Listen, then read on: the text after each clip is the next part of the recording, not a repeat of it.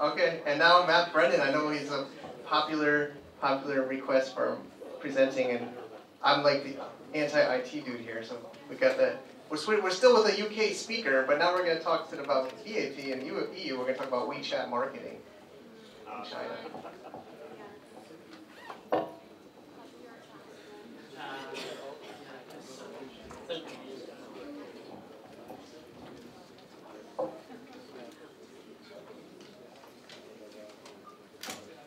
Sorry, Microsoft.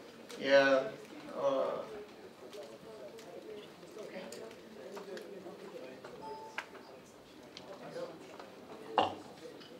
Awesome. Yeah, okay. Let's kick off. A little bit of interaction to start, okay?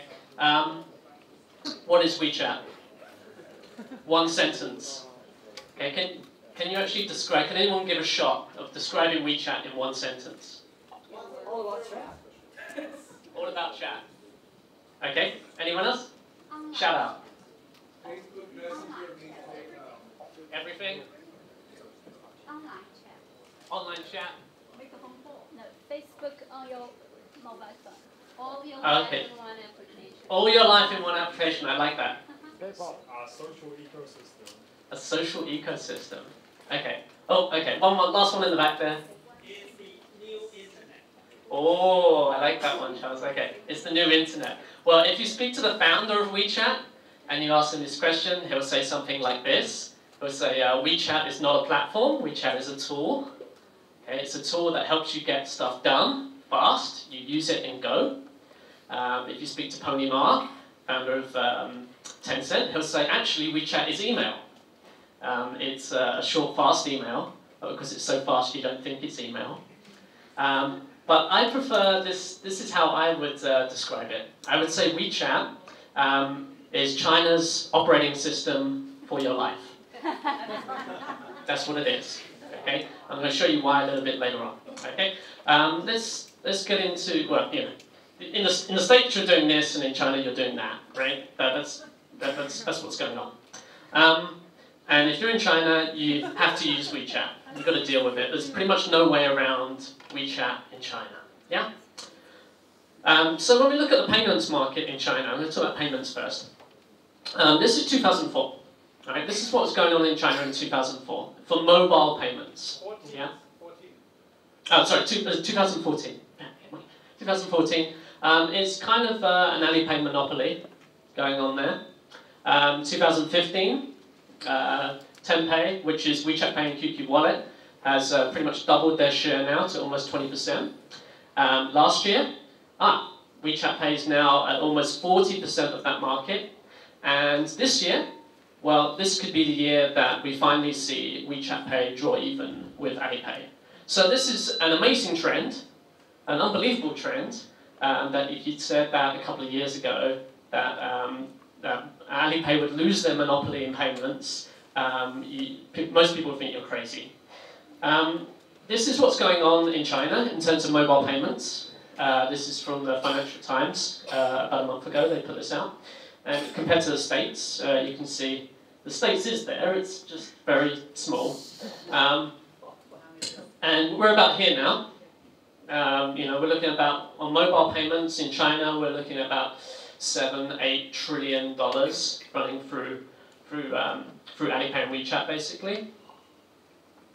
We don't get any direct data from Tencent. This is the closest thing we have, okay? This is the amazing trend. This data is very accurate. So this is from Tencent Financial Reports. This is what's happening on WeChat. Lucky Money, which I'm not going to go into, I assume you know what that is. This is when Lucky Money was launched first. Yeah? So before that, WeChat Pay, not really a big thing. When it's launched, goes up, boom, boom, boom, boom, and in the last year and a half, payments through WeChat have gone through the roof. Yeah? It's going absolutely crazy right now. This is from their financial reports where they put other revenue. That includes cloud payments as well and a couple of other small things. But the lion's share of this is WeChat Pay. And yeah, Lucky Money was the Pearl Harbor attack, which You know, that's exactly what Jack Ma said about Lucky Money and what WeChat Pay has done in the last few years to his company. It's a war, and WeChat is is starting to make some serious dents into Jack's empire. So in China we have this really crazy situation where we have these two apps are fighting like crazy. Basically, WeChat's a social app that's done a really good job of becoming a payments platform, and Alipay is a payments platform that's trying desperately to become a social app.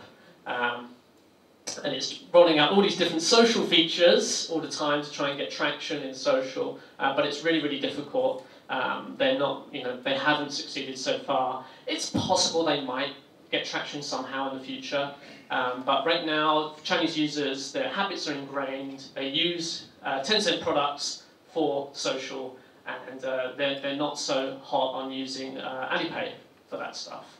How's Apple Pay doing in the market? Well, it's doing nothing, is the answer. Okay? So this is some data from about a month or two back. It's a very small data set, admittedly.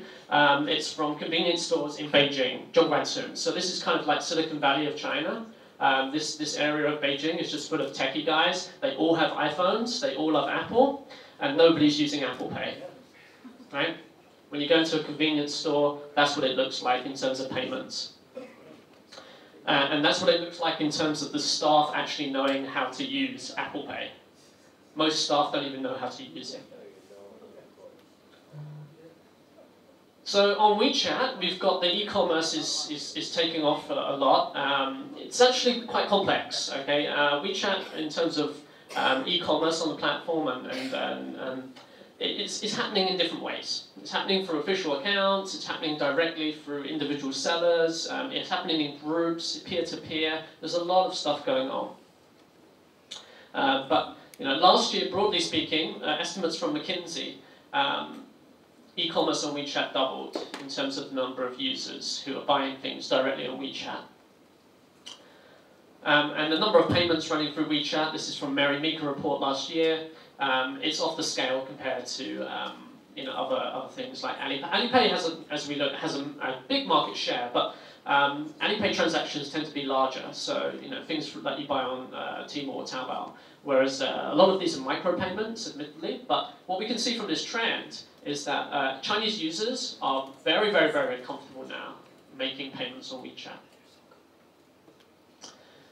But it's not just payments. Okay, the future of WeChat. I was traveling here yesterday, and I discovered an amazing case study. The future of WeChat is at McDonald's right now. Okay, what the hell am I talking about? The future of McDonald's. If you go to McDonald's in Shenzhen, like I did yesterday, okay, when you make a payment on WeChat, it now links directly to their loyalty scheme. You don't need to do anything. You just get loyalty points straight away once you've set it up. And then after that, you get a receipt with a QR code. You scan the QR code, and then you get your fa piao, digital fa piao, straight away. Yeah? And if you link your WeChat up, if you're running enterprise, you can potentially send that to your boss with a couple of clicks. And then 20 minutes after I've ordered my meal on their service account, they send me a satisfaction survey to complete. I fill that out, and then they send me a WeChat coupon, which I can send to my friends. So you can test this out. Just go to McDonald's here in Shenzhen, right? This is happening. This is launched literally a few days ago. This is the future of what WeChat looks like now in China, right? It's for a business. It's everything. It's loyalty. It's customer feedback. It's invoicing. It's social with coupons. It's not just payments. It's the whole circle of what you need as a business can be done. And this is all just one click as a user type thing. WeChat's goal is friction equals 0. Yeah, that's what they want to make as a user. That's what WeChat's amazing at, making everything as easy as possible for you to do as a user. In terms of cross-border, okay, WeChat Pay is starting to go outside of China. We're starting to see a lot of deals being brokered globally, partnerships. This one was announced a few days ago. WeChat Pay is now moving into Canada.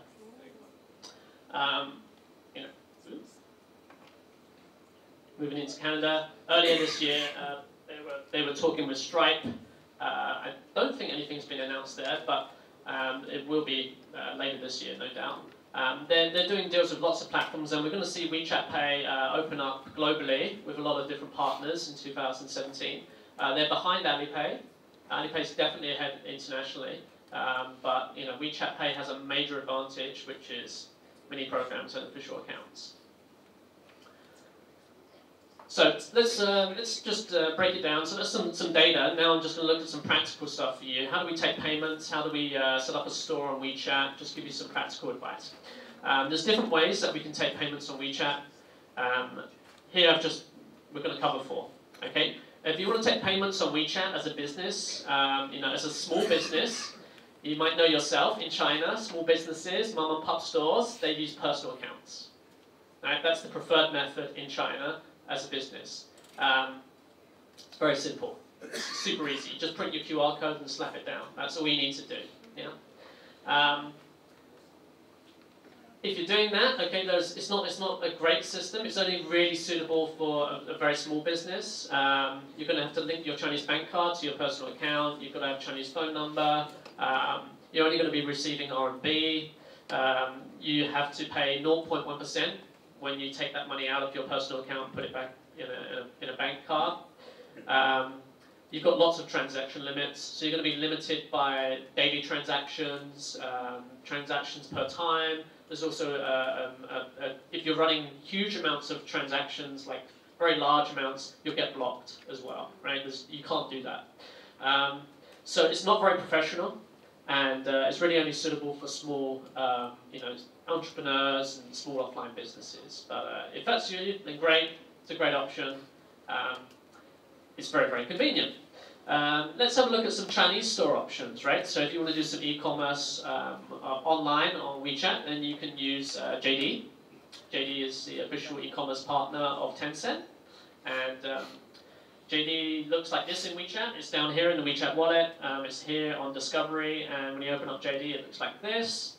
JD has about 1/4 of China's B2C online shopping market. Okay, again, this is Jack is owning most of this market, but definitely JD is a solid number 2 and a very good option if you're a larger brand.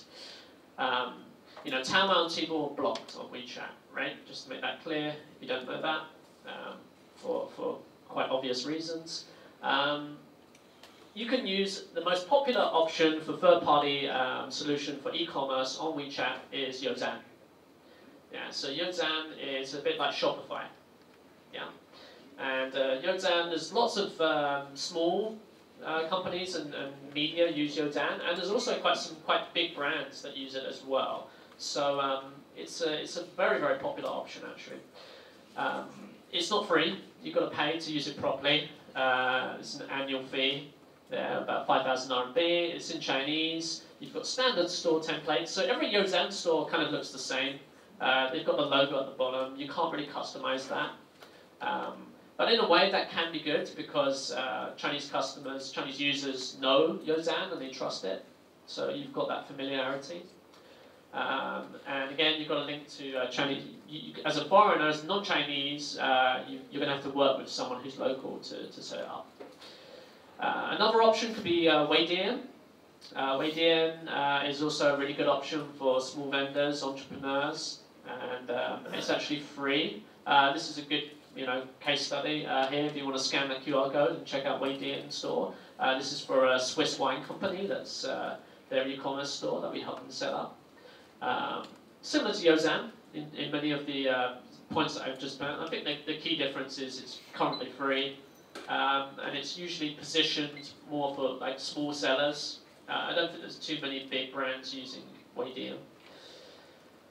Another option, if we want to do cross-border, right, is that we can apply to WeChat Payment cross-border program, which is at this address here, and they will open up an account for you.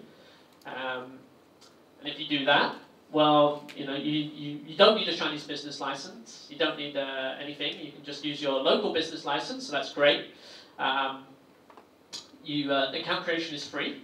And but they're going to take 3% from you. They can only do these currencies right now: USD, Euro, Japanese yen, pounds, etc. And the settlement is usually 5k USD. Right? You can actually get them to settle with you for less, but they'll take some fee for that.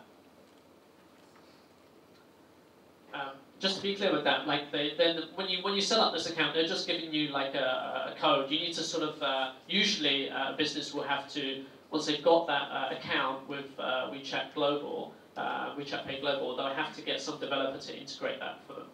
5,000 per day or per year? Just per time. Once you've got $5,000 on the account, then they'll send it over to you. Yeah. So that depends how long it takes for you to get to that amount. Global.alipay, quite similar. Yeah, you can apply for them if you want to use Alipay to take payments from. People are using these to take payments from Chinese tourists, right? A lot of them offline stores. If you're in a place in the States where there's tons of Chinese tourists, getting them to pay on Alipay and WeChat Pay has got a lot of advantages. It's not only convenient for the user, but they can also got a record when they make that payment. When they're making the payment, they can see the value of what they're paying in RMB. So for a Chinese consumer, that's really, really helpful. It's got lots of these like little advantages. So for Alipay, it's same thing. 3% is what they're taking. Overseas business license is all you need, and what else? They've got slightly more currencies. You can also use, there's options like this popping up. This is run by my friend Thomas, What the Chat. They focus on cross-border as well as an e-commerce platform. So you can think of What the Chat as just like a cross-border Yozan. That's basically what it is. It's a cross-border WeChat Shopify. And they do a pretty good job. It's not free. These are their prices right now for the packages. I wouldn't recommend that one, but these two are pretty cool. If you want to, for certain people who don't have a presence in China and just want to get up and doing WeChat e-commerce quickly, then this is a good option. And then we've got the grey areas popping up as well. We've got lots of like small Chinese companies that are offering solutions for SME companies. When I was in Thailand in February, in Chiang Mai, I saw WeChat QR codes everywhere because there's just tons and tons of Chinese in Chiang Mai now, and they all want to pay with WeChat and Alipay. But the solution they're using is usually something like this, which is actually, I don't even know if this is legal or not, to be honest. They're just running this. This is like small Chinese tech companies that are offering solutions because WeChat and Alipay are only interested in the big guys, really. So, there's a market there, but I think you do need to be careful. The platforms like this that they're using, they could be shut down overnight. So I wouldn't recommend these solutions. Okay, so that's my introduction for China's OS for Life. I'm sorry, I only got like a little bit of time, so I can just whiz through some stuff. We have got a panel discussion later on. I've got a workshop tomorrow where I'll go into lots more detail. Thanks, guys.